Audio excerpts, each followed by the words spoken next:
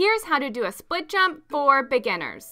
In this video, we're going to go over how to do a split jump, what makes a great split jump, and drills to improve your split jump. You can do a split jump on floor or on beam. And no matter where you do it, the technique remains the same.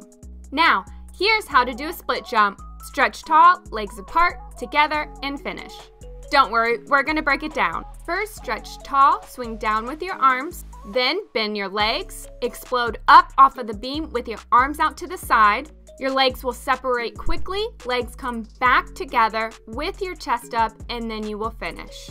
So stretch tall, explode up, legs apart, legs together, and finish. Next, what makes a great split jump? We'll freeze the frame so we can explain.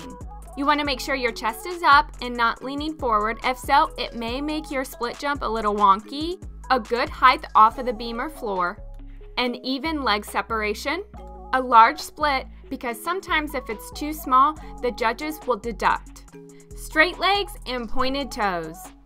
Now that you know what a split jump is and how it's supposed to look, let's do some drills. The first drill is alternating split jumps on a trampoline. If you don't have a trampoline, you can also do this on the floor.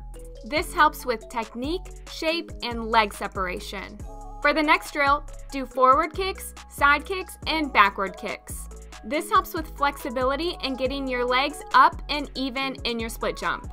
And for the last drill, split holds. This also helps with flexibility, of course, so that your split jump is even and large. Learn more tips with Gymnastics HQ with our skill tracker, YouTube and social media, and blog.